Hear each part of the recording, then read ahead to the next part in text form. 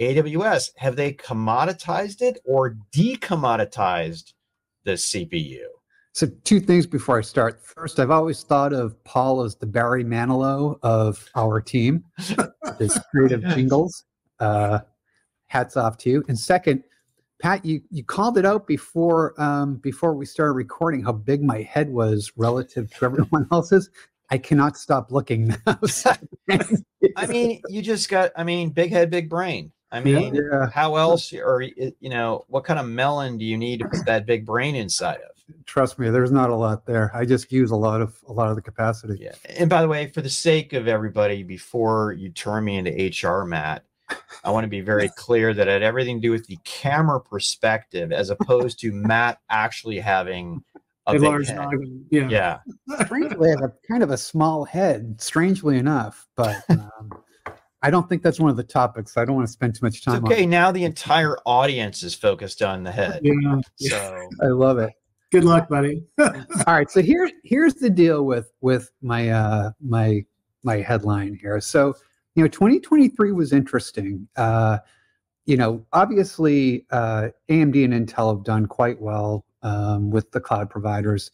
But in 2023, we saw Microsoft come out with its Cobalt CPU, as well as Maya, its AI acceleration silicon, and we saw AWS come out with Graviton4, which they've been doing it for a while. So you're like, okay.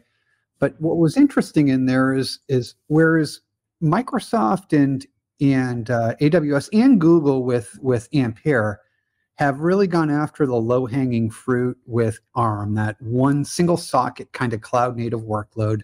They've really attacked that space with ARM, which has put a little bit of a dent into the kind of the merchant silicon providers. With Graviton4, AWS did things a little bit different. Number one, they took full advantage of ARM v2, that high-end CPU architecture, or IP, I should say, and they built out a two-socket solution based on that. So what they've done is, in being AWS and seeing what they did with the original Graviton, I have no doubt they're going to aggressively go after and deploy dual socket Graviton4 wherever they can. Yeah. Right. So it's not just cloud native; it's virtualized workloads, it's database workloads, it's analytics workloads. If you believe some of the hype, it's going to be some implementations of AI as well. So this is pushing that dual socket ARM further and further up the stack, if you will, and really starting to reach into where Intel and AMD have really kind of made a lot of revenue and a lot of margin. So the question that I have, and it's really, I wanted to tee this up for discussion, is, and by the way, I have to think Microsoft will follow suit once they see what it delivers in terms of cost savings to AWS, and Google's certainly going to follow suit given their history of silicon development. What does this mean? Is the CPU, commoditized? And by the way, does it matter, given that we see, specialized silicon for AI, seeing that we see specialized silicon for analytics, different types of accelerators, and seeing where AMD and Intel are going in their roadmaps? Does a commoditized CPU even matter at this point? I'm kind of curious as to what y'all think about this. I'm usually shy. So let me jump in here. Especially when it comes to silicon, Pat, right? Yeah, listen, if we look at the basic Webster dictionary definition of commodity, it's up there with coffee, tin, and things that can be used that are interchangeable. By the way, I don't like to drink tin or use coffee to make beer cans, but it's interchangeable between something else.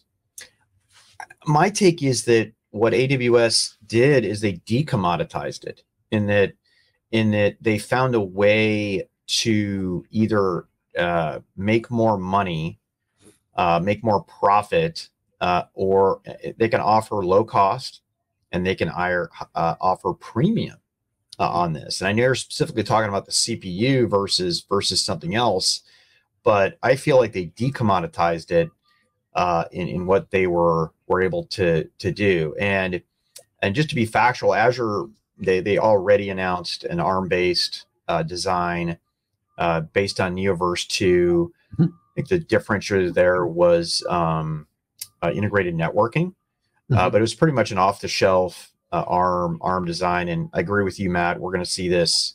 We're going to see this inside of Google Cloud very soon. What do y'all think? Anybody else? I don't really have much to add, other than Pat. You know, you're usually spot on with your analysis of this sort of stuff. So. Only when I'm not. Only when I'm not. Let me ask you this, Pat. You're 60% right all the time, right? Pat, do you think this has a major impact on AMD and Intel? I mean, if you think about the revenue hit, potential revenue hits, right, and the reinvestment that these companies can make back into product line, new investments, so on and so forth, do you see this as any kind of real challenge to what the merchant silicons, as you like to call them, what they're doing? Absolutely. And one little blurb that came out at the very end of AWS reInvent was that Amazon had shipped 2 million Gravitons, and while that doesn't completely destroy the server market, it's 2 million units at an AUP of $500. I'm guessing at that each, that Intel and AMD didn't have, right? And I see this as enterprises get more comfortable with ARM, and when you build a modern app, it's really a no-brainer in the ability to do that. And as you see Oracle and SAP jumping on, it's removing those objections big time.